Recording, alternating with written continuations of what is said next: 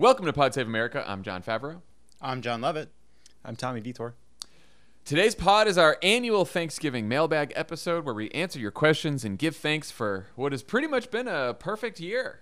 No complaints here. Let's take some questions. Anna Marshall asks, what are your thoughts on the reports that Republicans are pressuring Georgia's Secretary of State to throw out legal absentee votes? Is this even legal? What can be done? Jon Lovett, what do you think? It is not legal to throw out ballots for no reason. Didn't even have to Google that one. That one's easy. You know, look, sometimes legal questions are hard, especially if you're Rudy Giuliani cosplaying as a trial attorney for the first time in, many drinks. Questions like, where am I? I don't know. Yeah. Pennsylvania. But no, you can't throw out legally cast ballots just because you don't like the outcome of an election.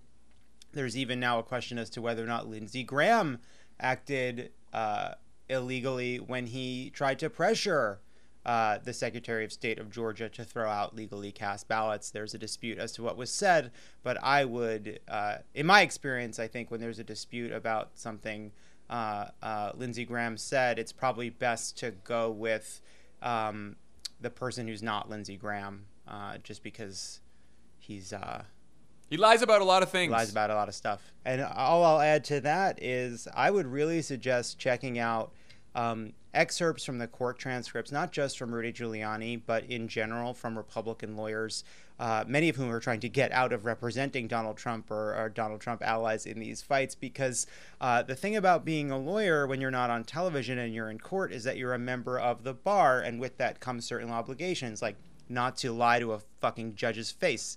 And so the judge turns to these lawyers who are, Donald Trump is saying it's fraud, Rudy Giuliani is saying it's fraud.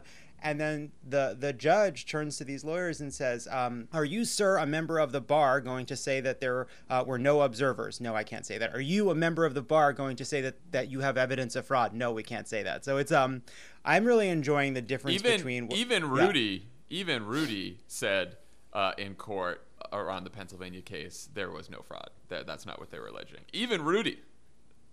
I mean, if they take away Rudy's bar license, what does he have? Just his cocktail. Just his cocktail. Yeah. just the bar.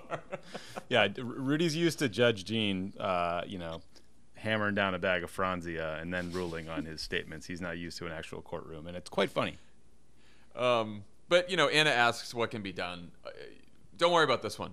Brad Raffensperger, the Secretary of State in Georgia, who was a Republican who's been attacked, who's been getting death threats because he refuses to illegally throw out ballots, and he has decided to conduct a fair election and says there's no fraud. He has resisted efforts from Lindsey Graham, from Doug Collins, former congressman of Georgia, to throw out the ballots. And so nothing has to be done because Lindsey Graham's scheme and Doug Collins' scheme and Donald Trump's scheme is not going to work in Georgia. It's not going to work. Yeah. I would watch his interview, Brad Raffensperger's interview with Mehdi Hasan on his Peacock show, because he also talks through the fact that it's not like Georgia is a state that hasn't been focused on voter fraud, right? Like they got rid of ballot harvesting, they have photo ID laws, they have sort of a extensive process. They're auditing the election anyway, so there's a lot of steps are already being taken to prevent voter fraud. It barely ever happens in this country. It seems like Raffensperger is actually being pretty principled here, so it's worth watching the whole interview. And again, you don't have to believe in Raffensperger's principles or worry that he's going to change his mind. What happened is Graham called him and said, do you have the power to toss all mail ballots in counties found to have higher rates of non-matching signatures? So if the signature match, which is a bad law anyway, if you have a mismatched signature, instead of just throwing out that ballot, you throw out all the ballots in the county. And whole bin. And Raffensperger said to Graham, no, of course I don't have that power. Like, so much of this, and everyone's nervous. They're like, oh, but Republicans are going to do this or that. Like, there are laws in place that if they break, like, the law enforcement and judges and courts will step in. This is the problem that they're facing. Raffensperger was so concerned about the call that he was advised not to call Lindsey Graham back. That's how bad it was. Also, just to stop on the Lindsey Graham thing for one more second, like, Lindsey Graham is a senator from South Carolina, which means he has about as much official capacity in this matter as you, as me, as anyone listening to this. He's just a famous, concerned citizen calling people who will answer. That's what he is. It's like normally celebrities do this to get like a PlayStation 5 early, but Lindsey Graham's doing it to try to destroy democracy. Yeah, he's also the fucking chairman of the Senate Judiciary Committee, so he should be investigated for this fucking bullshit. All right, Nicole Dilly asks, can Biden really legally cancel student loan debt through an executive order? It sounds too good to be true that someone could wave a magic wand and erase debt for millions of people. Tommy, what do you think? Well, lots of smart people seem to think he can. So, I mean, the context is 22 million borrowers had their federal student loans paused and the interest waived through 2020, I believe, because of the pandemic. So that's already happened.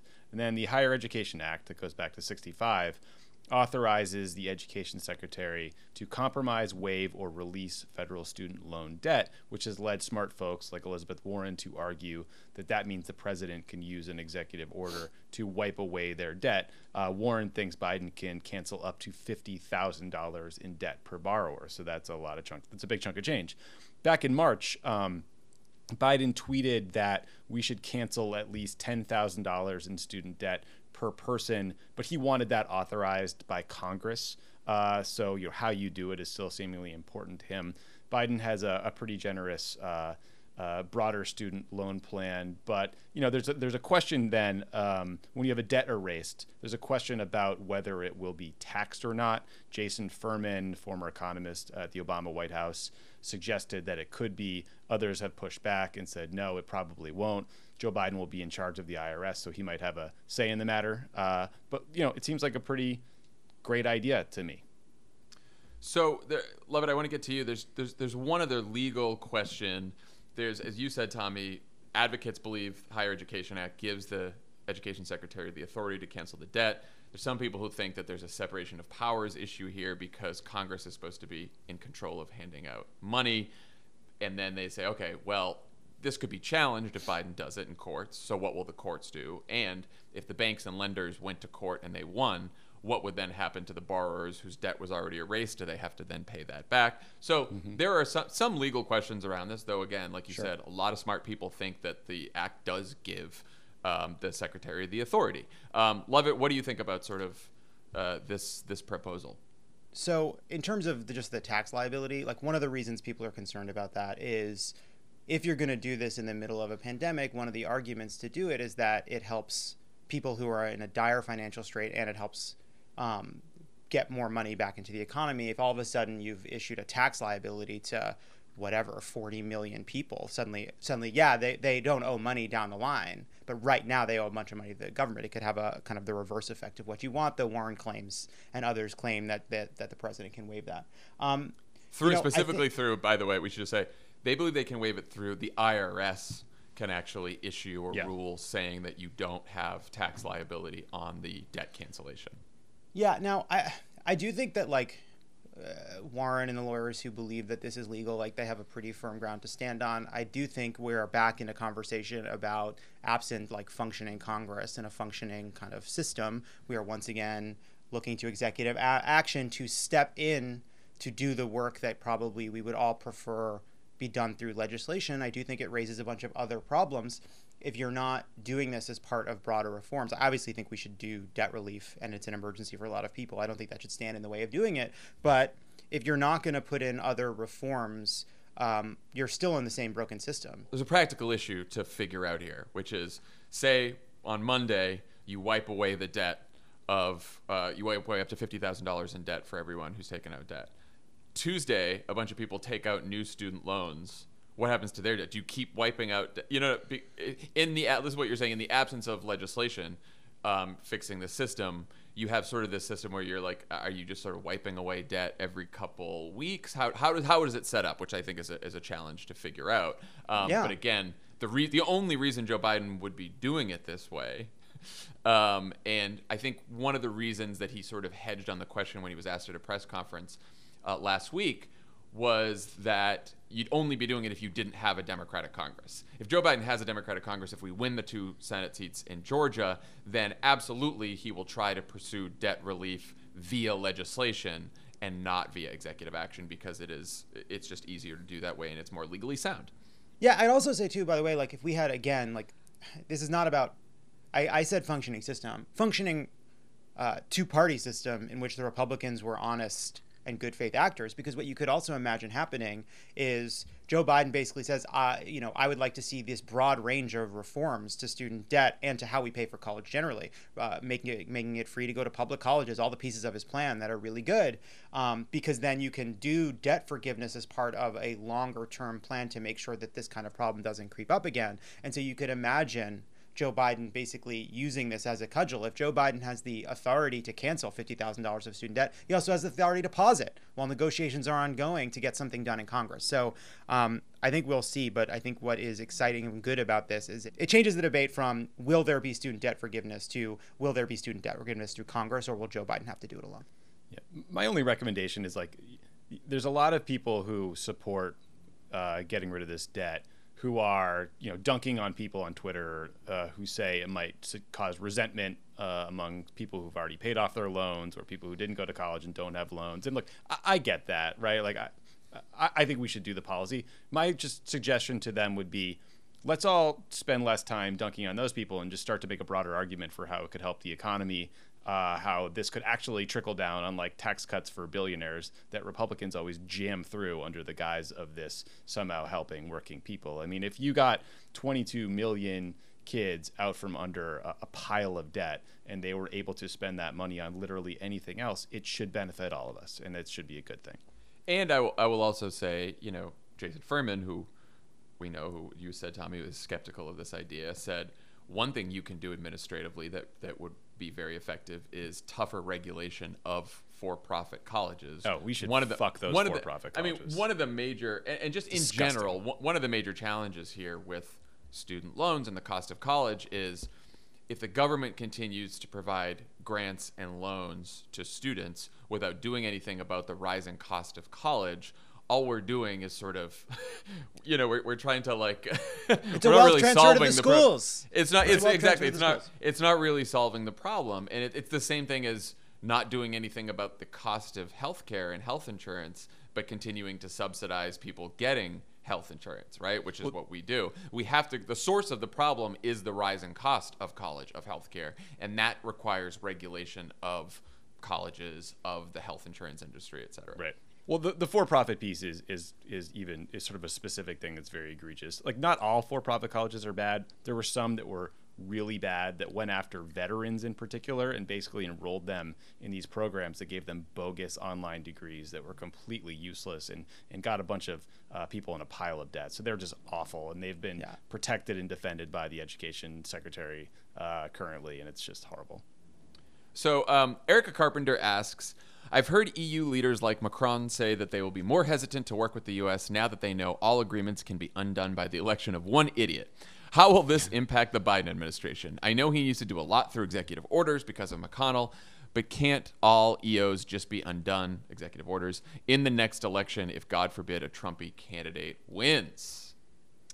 Yeah, I guess I would roll my eyes at this Macron's comment a little bit. I mean, love us or hate us, the U.S. is a key ally for most European countries. We trade, $1 trillion worth of goods and services a year. We work at the UN. We work at NATO. We work on the Iran nuclear deal. So I guess my point is we don't really have a choice. We all have to work together. I think the French and most other countries are sophisticated enough to know that U.S. political power can swing back and forth from Republican to Democrat and lead to big changes in policy. That's kind of priced into the system in the same way we know that the French, like Macron, invented a political party and ran and won, and that was something new we had to work with. So that doesn't mean that America's reputation and standing in the world wasn't enormously damaged. Like, I think Iran, for example, they will be far more hesitant to want to work with us because they were promised a bunch of sanctions relief under the JCPOA. And they lived up to their end of the bargain for a long time, didn't enrich nuclear material, and then got no sanctions relief and actually got hammered even further by the Trump administration. But I'm less worried about relations with the French or Europeans. So, Lovett, I do think, government by EO, sort of by executive action or executive order, does sort of highlight the importance of winning these two Senate races in Georgia. Yes, it really does. And, I do feel a tension. And I think one of the lessons to me about the Trump administration that I'm going to really try not to forget is the accrual of power to the executive, the reliance on executive orders, the like stretching the bounds of what an executive order can do to make it look more and more like legislation, in part because over the decades, Congress has shifted more authority, given more leeway, given more abilities to the presidency, that these things are dangerous when in the hands of Donald Trump. So we should be afraid of them, even when they're in the hands of a president we have more alignment with. But, right now we're going to have a choice between doing what we can in an emergency around COVID, around the economy, around other long-term challenges versus our fears around executive power. And if we have a Democratic Congress, we can have the ability to reestablish some of the congressional prerogatives and do progressive legislation at the same time. But right now, we're going to have to make, unless we win those seats, we're going to have to make some really hard choices. Maple Leaf Forever asks, many bridges to repair, but what foreign country does President Biden visit first? I feel like I know who Maple Leaf Forever, what their choice is. So I bet Maple Leaf Forever, I bet Biden goes to Canada or Mexico first. Obama's first trip was to Ottawa in February of 2009. George W. Bush went to Mexico in February, which pissed off the Canadians. Then he went to Canada in April. I think Bill Clinton went to Canada first. I hope shortly after Biden creates some sort of summit or event, either hosts it or travels to it around climate change to try to get everybody who is in the Paris Climate Accords to renegotiate. There may already be actually a COP, one of the summits on the books that I'm just not aware of. But it would be great to do that, to talk about climate internationally. You could do something alongside of it that reaffirms the U.S. commitment to NATO. There's lots of ways to do this. All of your travel will be scrutinized. All of your calls will be scrutinized in ways that border on the absurd. But it will be really fun to watch Joe Biden go to places and be met with like crowds and jubilation and know that Trump will be watching that on cable news and that it will piss him off to no end. What's funny is Biden, one thing Biden has said over the years, just all the time, is don't compare me to the almighty, compare me to the alternative. No one will benefit more in the history of human civilization. I'm telling you, you already see it. You've already seen it since the election. Like, Joe Biden gives a pretty standard set of remarks on COVID or the economy, and everyone's like, oh my God, he didn't yell at us. He's got plans. It was calm. Yeah. He didn't tweet for a day. It's not like super impressive, but it feels so much better. What's funny is we say that now, but that the other thing that's going to happen is they're going to cover Biden, especially when he's on foreign soil, as if Donald Trump and his bananas behavior abroad didn't happen, and he's going to be held right back. The definition of gaffe is about to drop again. Love it's going to happen. And then they're all going to walk around being like, well, we were all tough on Donald Trump, so we're tough on Joe Biden too. That's just the way it is. Love it. It's already happening. Margaret Sullivan at the Washington Post, who I think is brilliant, and I love her stuff, wrote the tired, Obama was hard on the media thing because there were leak investigations and because he didn't do an interview with the Washington Post. And then she singled out the fact that in Vietnam, he did an interview with Anthony Bourdain, who is a brilliant writer, someone who cares about Vietnam, someone who's taught me more about foreign places and foreign policy than most political reporters, who wanted to have a conversation about how to get rid of fucking landmines that were sprinkled across Asia after Vietnam, super substantive, important stuff. And it was this self-interested, ridiculous critique. And I'm I need to maybe stop reading so much stuff. I think the Biden strategy during the campaign, which is ignore Twitter and a lot of the DC, crap, is probably a good thing to continue. You can't, fighting with them never works. Just fucking ignore them. That's my proposal. By the way, physician, heal thyself is what I would say to you, John. Do you think is hypocrisy something we avoid on this podcast? No, I love it, but it's sort of my brand. I'm rolling in it right now. Yeah. Speaking of ignoring things, Allison Griffin asks, let's talk about Parler. Do you think it is something to worry about since it appears to be an echo chamber for the worst ideas of white supremacists, or is the site there to just blow off steam? Love it. What do you think? Echo chamber for the worst ideas of white supremacists. What is this? The Republican caucus meeting? Oh my God. Oof. I honestly usually like, you save that kind of humor for the ads, the ad reads.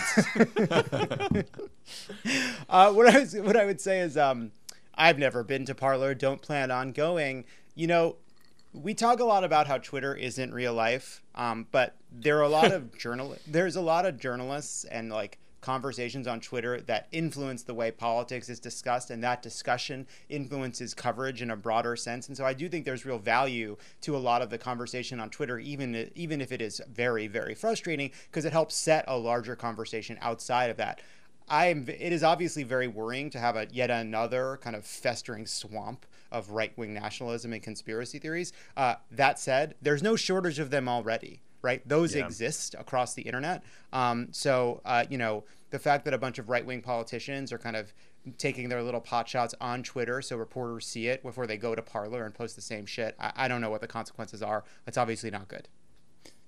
I'm of two minds of this too. Like the extreme version, and my concern is that like any safe space for hate speech is bad. The Christchurch killer posted his psychotic manifesto on 8chan. He also posted a link to a Facebook Live video of the murder itself. So that is horrible to have a safe space for like literal Nazis to gather and plan and incite each other. I think the majority of Parler people are just like whiny, stupid, trolling conservatives, right? It's like a bunch of Charlie Kirks running around. And the reason I don't think those people are going to be happy on Parler is because they love to performatively complain about how they're being suppressed, and they love to own the libs.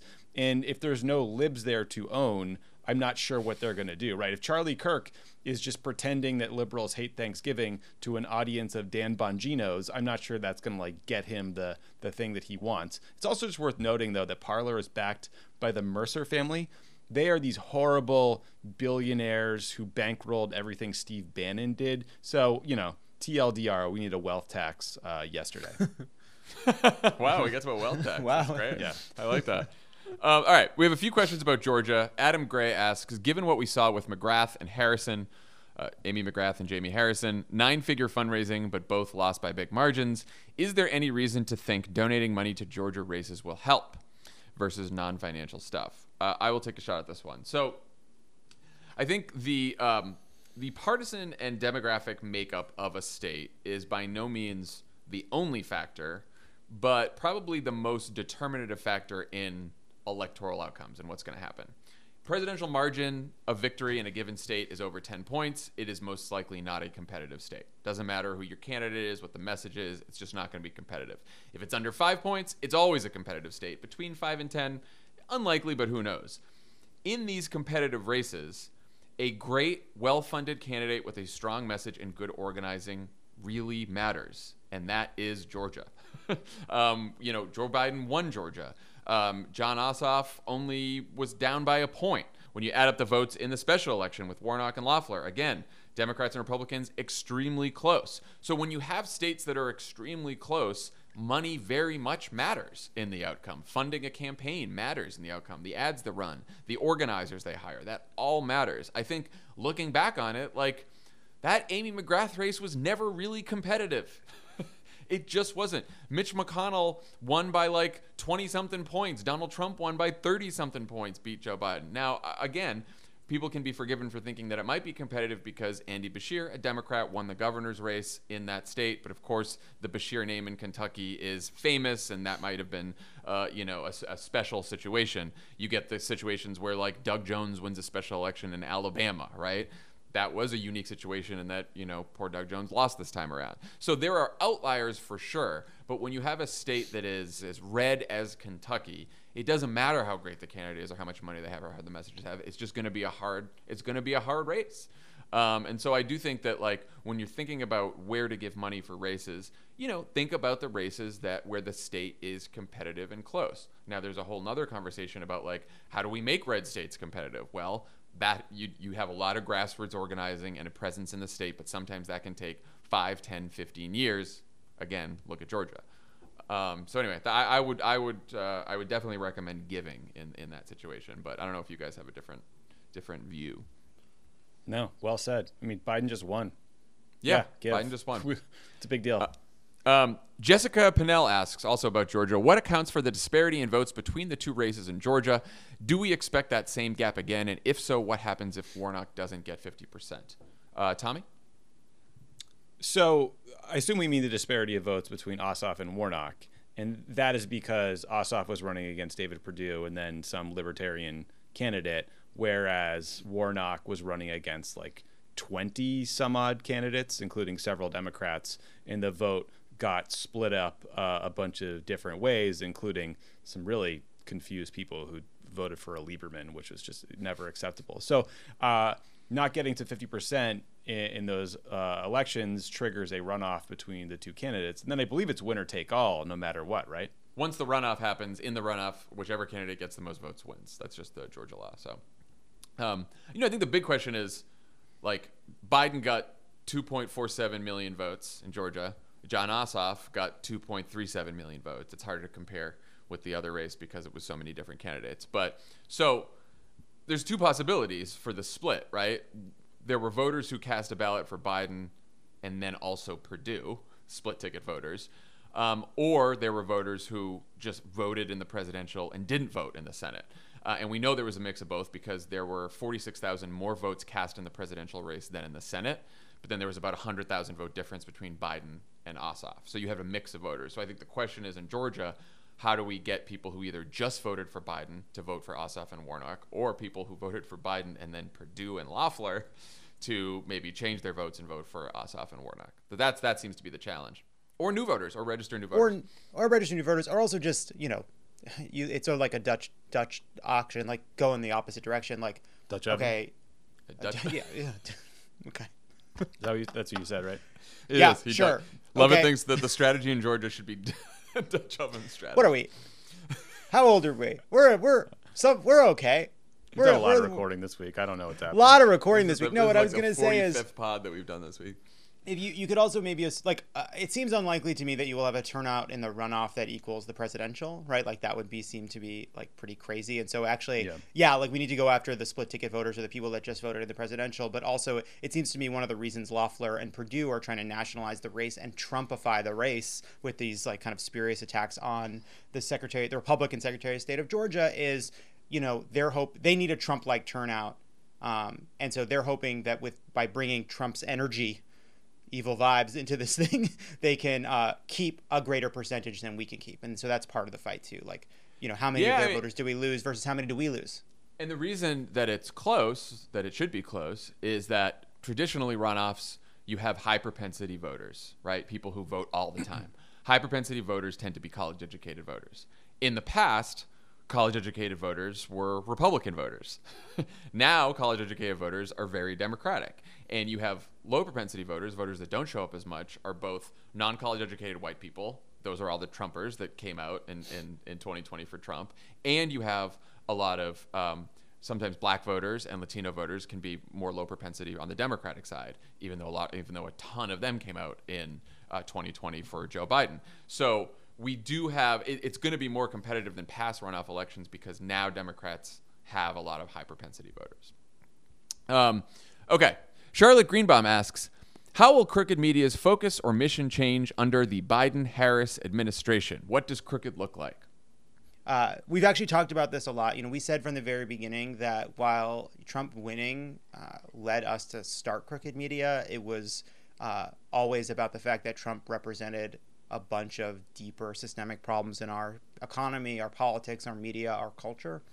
And, Trump gone, those problems remain, those challenges remain. I think one lesson of the last 4 years is we need to not just pay attention during elections, we need to pay attention every day in between. And our goal continues to be to help turn people's anxieties, hopes, fears into political action, to give them a place where there's a political conversation that's not just about being an observer, but being a participant. And with Joe Biden in the White House, we have a very short window to do as much good as humanly possible in the between now and the midterms. And it's never been more important that people stay in the fight. Trump gone, everyone paying attention, we finally have the chance to do some real good. That really depends on sustained activism. Sustained activism is how we can make sure that Joe Biden keeps his promises and make sure that Joe Biden is successful. We can be his ally, and we can we can provide pressure. We can also provide a backstop. For so many years, Republicans in Congress have said, "Oh, I can't go back to my people with this proposal. I'll get killed." The base, the Freedom Caucus, what have you. We need to be behind Democratic politicians, creating the pressure and the support where necessary to make sure they have the tools in what will be incredibly divisive, incredibly difficult negotiations to get as much good done as possible. Is that as ideal as what it would be if we had a full Democratic Senate? No, we should keep fighting for it. But even absent that, we all have to just stay in the fight. Yeah, I have 3 quick points. The 3 of us talked about starting a media company even before Trump was elected. And we did that because we thought that right-wing media outlets are poisoning people's brains, and non-right-wing media outlets don't give people the information, the opportunities, the encouragement to actually fix what's broken about politics. That is what's different about Crooked. That's why we have Vote Save America. That's why we've been in this fight for so long. We also, I think, as we have now a Democrat in power in the presidency, a Democratic House, and we have the opportunity to do some things. We've always wanted Crooked to be a place where people can participate in a healthy, respectful, productive debate about the future of liberalism, broadly defined from the left to the center and everything in between. So we want to have that debate. It can be feisty at times, but we want to have a respectful debate about that. I worry that democracy will not survive if the coalition that beat Donald Trump in 2020 fractures or disengages from politics in any way, right? Like we have now seen, Trump or no Trump, Republican politicians they are all in on crushing democracy, and we have to beat them. And if that isn't our focus, then we won't be as lucky as next time. I've been saying, like, don't be worried about the coup succeeding this time, and I really don't believe it will. But next time it could be. This is a very closely divided country. Joe Biden won by small margins in the swing states, and if we don't keep our shit together and keep energized for 2022, 2024, we could be in some real trouble. Real trouble. Yeah. I mean, just very briefly, like, let's help Biden do the things that he ran on and that we want him to do.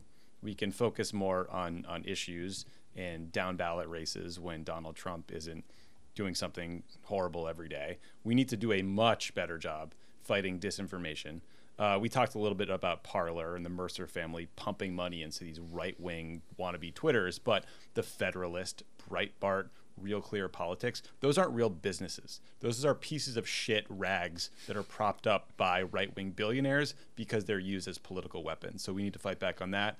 We want to focus on activism, focus on building community around progressive activism. We want to lift up inspiring candidates like, AOC, Jamal Bowman, like that next generation. And then let's just make a bunch of cool shows and broaden the audience and bring more people in and get people to care about this stuff. Because, like, I think talking to a lot of people who are part of Vote Save America has been so rewarding because they talk about how meaningful the experience was for them, right? Because you think about, like, getting on a campaign, like, oh, all politics is ugly, knocking on doors sucks, cold calls suck. Actually, it was incredibly rewarding and can be inspiring and makes you feel great about yourself. And we just need to, like, help people experience that. We got big plans in 2021, everyone. Stay more tuned, shows, more hosts, more of it all. Okay, let's take some fun questions. Tommy, Sam Mastow wants to know what's going on with the Patriots. Watching the Jets game on Monday night was agonizing, but we look great against Baltimore. We'll see how the Texans game goes. Listen, Sam, we lost the greatest quarterback of all time, Tom Brady. We lost Rob Gronkowski, one of the best beer bongers / tight ends of all time.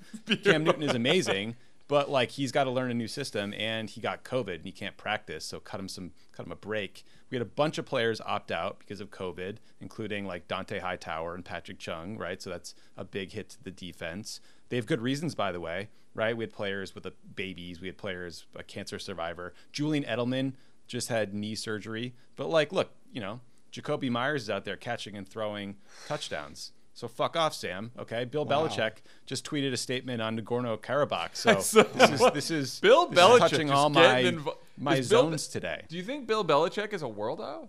What's happening? Someone told me that Bill Belichick has an Armenian assistant who must have filled him in on all this. Wow. I did not expect to see that. What do you think? What do you think about the Pats this year? Lovett? I think it's look, obviously people are noting the big hole that Tom Brady has left in your squad. But on the other hand, he is bringing a lot of good energy to his new role as the lead counselor for the Wisconsin recount for Trump. So that's pretty cool. The rest was incomprehensible to me. That's cool. Yeah, talk about new Tampa Bay voters that turned the election to Trump in Florida. Okay, so Whitney Fitzpatrick wants to know what Tommy and I order at Dunkin Donuts. I order if it's summer, a large iced French vanilla coffee. Yep, that's right. Get that with a nice croque madame. I'll also put the sugar in, yeah, even though the French vanilla is having the croque madame. No, then I have I do the ham, egg, and cheese on an English muffin as a sandwich. What about you, Tom? The ham, egg, and cheese on an English muffin is the perfect breakfast. I obviously prefer a biscuit, but that just can't be an everyday thing. You're going to end up in a bad place. I don't think I had Starbucks until after college. My job after freshman year was painting the exteriors of houses. And so every morning I drag my ass out of bed and get a large iced coffee with cream, a solid half inch of undissolved sugar, which I think is technically called the Ben Affleck order. Yep. And that's just as good as it gets. Now, I reached out to a celebrity who is one of the world's biggest Dunkin fans. He mentioned the other day that he got a Dunkin bathrobe, Josh Gondelman. And he said, iced coffee year-round, unless you work outside and it's cold. Best donut is blueberry cake, glazed blueberry. Favorite savory item is the Beyond sausage sandwich. So, wow, look at your original reporting from Beyond sausage. Vietor. Greta Thunberg over there. But I mean, I don't know. Did you guys go to Starbucks in high school? Never. No, I was Dunkin Donuts my entire life through college, even through after college, until I think I moved to DC, and suddenly there were a few Starbucks around, and there wasn't enough Dunkin Donuts. That's what happened. It was Starbucks for me was just a place to go to the bathroom for a very long time. That's really what it was. Okay, Kelsey DeChambeau wants some book recommendations. I didn't pick this question. This is from Tommy because I don't read books, as you all know. Oh yeah, I did choose this one. I'm currently reading Homeland Elegies by Ayat Akhtar, which is amazing. I think all of Rick Perlstein's books are great. I always harass you guys about these. Nixon Land, haven't read Reagan Land yet, but I bought it. Over the summer, I was reading these Ben McIntyre books that are like really cool, real spy stories. I read a really good but super depressing book called King Leopold's Ghost, which is about colonialism in the Congo. The Devil's Chessboard, To Start a War by Robert Draper about Iraq. That's about all I remember. Wow, that's jeez. Yeah, what else do you do to relax? I got a Kindle, man. I know how to use it. But it's just those are some intense books. Also, I feel like we're talking to you most of the day. When are you reading? I read to wind down, but it's not ideal to wind down with a book about how 10 million people in the Congo were killed by the evil Belgians who were colonizing it. Yeah. I just started A Promised Land. There it is by Barack Obama. I bought it. It's great. How is it? I haven't started yet. So far, so good. Heard it's I can't wait to see what happens. I can't wait to see what happens. I saw that. How's it gonna end? One of those Sunday shows I was watching, like Guy Benson or whatever, was like mocking Obama for having written 3 books. He's like about himself. It was like back to the old like arrogance trope, and I was like, hey man, you're like a Fox News guy and wrote a book, so maybe the first black president can write a couple. I don't know. Yeah, just a thought. He's a person that doesn't matter. Lovett, you have any books? So I'm going to recommend 3 books. One, From Bacteria to Bachenbach by Daniel Dennett, about evolution, AI, and consciousness, and bringing them all together. It was a fascinating book. I really enjoyed it. And the one thing I'd say is Daniel Dennett he's trying to develop a theory of consciousness, and it's fascinating, but you kind of get to the end and you realize that, like, wow, it's a really hard problem. I just read a book called Aurora by Kim Stanley Robinson, recommended by Sarah Wick, who runs our company. We were both looking for a follow-up to a book called Seven Eves by Neil Stephenson, which is a fascinating sci-fi book, and it was great. Aurora is a great book. Those are my 2 recommendations. Excellent. Lovett, another question for you. Maurice Watson asks, I'm an escape room designer. If you could create an escape room game based on the past 4 years, what would its theme be? What would you call it? So that's really interesting. It's a great question. Thank you. I was thinking about this, and what I was thinking about is you really want something that where as you're in the escape room, the puzzles get harder as you go, because with each passing moment, the democratic and institutional tools at your disposal to escape begin to dwindle. So you can imagine an escape room where every few minutes the two sides of the room get closer, like when they're in the trash compactor in Star Wars, and at each moment you have the squeeze of anti-democratic movements and the institutional rot are coming at you from both sides as you try to solve a puzzle on the wall ahead of you to convince enough people to let you out. That was my pitch. That's a fun pretty one. cool. That's my I got a pitch. couple. You got some? Oh, great. So, escape a Tinder date with Stephen Miller. You have to find your way out of some moderate to low price restaurant without getting like a tiki torch in your face or something. Escape with a Gentleman's C. That's when Jared Kushner's dad buys your way into the escape room, and then you just like kind of walk right out. It's like not a very hard one. Escape a communal restroom when Steve Bannon heads toward the stall. Is that too graphic for everybody? Oh my goodness. Wow, we're at the end here. We've been doing 4 years of pods. 4 years of pods. Then I had some other ones that I probably shouldn't say, but I think we could start with that. I think it's no bad ideas in a brainstorm. No bad. Better, other theme options that I've seen in the real world are Jumanji. So. Sylvia Crump asks, in 7 years, I never thought I could have too much time with my doodle, but it's happened. Any advice on how to keep our relationship fun while working 60 hours a week remotely and living in an apartment? Have you tried role playing? Do we think Sylvia has a partner named Doodle, or are we talking about a dog? I think We're talking about a dog, the Tommy. We're talking about a little tiny They're dog. different, very different answers. So, I will say I've never been happier to have Leo with us here in quarantine since March. It's been a saving grace. yeah. What about you guys? We play a lot of tug of war, maybe a couple walks a day. I don't know. I'm not sure if the walks are for me or if they're for Luca, because when I try to put the leash on her, she literally hides behind the couch. But I think the dogs are happy. I wouldn't worry about it. The dog just wants to be with you. Nana Morano asks, what is the worst Thanksgiving side dish and why is it string beans? I think string beans are pretty bad. I also don't I like love string beans. Yams. Candied yams, not a fan. Candied yams make no sense. It's a very they're already sweet. You don't need to put. It doesn't make any sense. Like they come sweet. They're yams. They're sweet potatoes. They're very sweet. So why would you put a layer of marshmallows on top of it? That's too much like a dessert. I've never liked it. And one thing I'll just say growing up is over the years, the ratio of yams to marshmallows in my home became, frankly, near criminal. By the end, Robert Lovett was just scooping marshmallows onto his plate. No, like maybe just a kind of like it's almost like a dry martini. Like, hey, I'd like what I'd like with my candied yams is can you just put a yam next to it while it's cooking so it gets some yam flavor from the oven, and then put marshmallows on my plate. That was the vibe at the end of my childhood for Thanksgiving. Man, you guys are wrong about yams. Yams are good. String beans suck. Bean casseroles suck. I was looking around. You people posting cauliflower options are monsters. Get that shit out of here. I'm not really Here's the thing.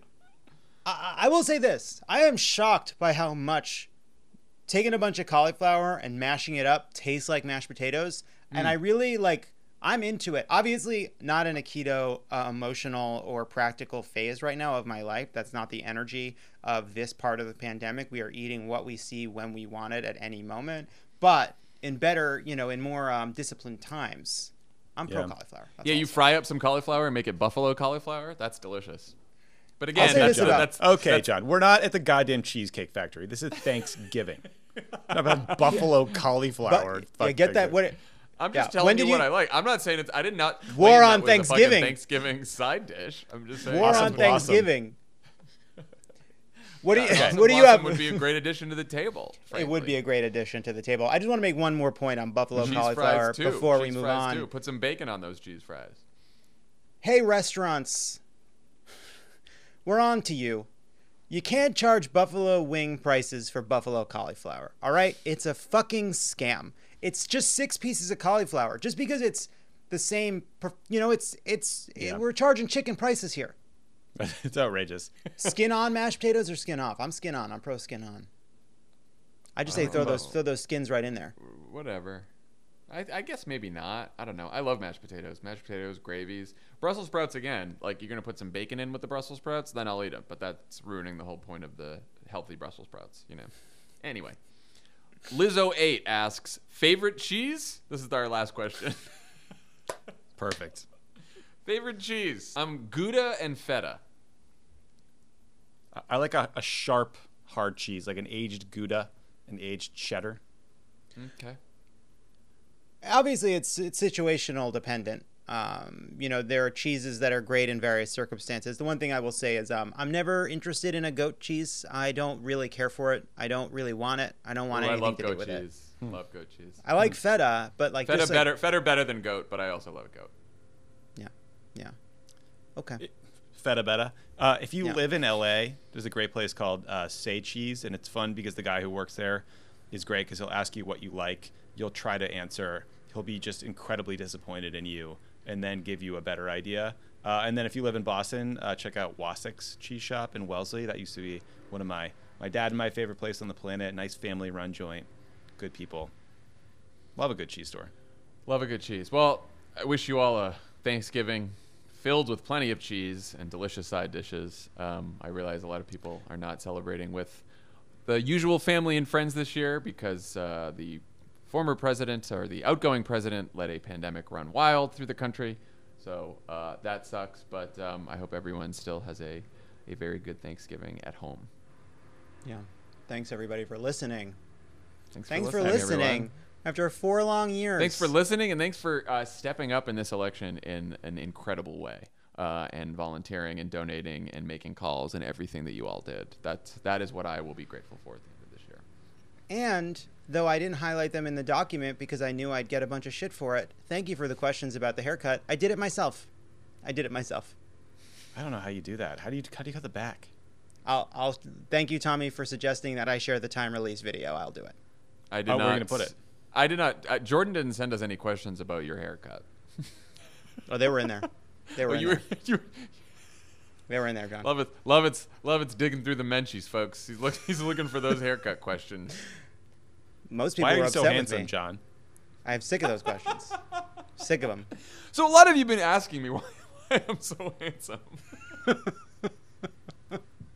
A few quick housekeeping notes. If you live in Georgia, or if you know anyone who lives in Georgia, December 7th is the deadline to register to vote in the January 5th runoffs that will determine control of the Senate. If you would like to help organizers in Georgia register voters, we've got you covered. For every $2 raised, a group we worked with in the general called Register to Vote will be able to reach one new voter with the materials they need to register. Again, that's a $2 donation, one new voter.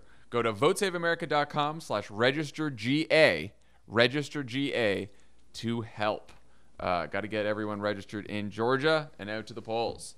Also, we just dropped a ton of new holiday merch in the Crooked store. There's new Pod Save America gear and other fun stuff from all your favorite Crooked pods. Check it out at crooked.com/store. You can do all your holiday shopping.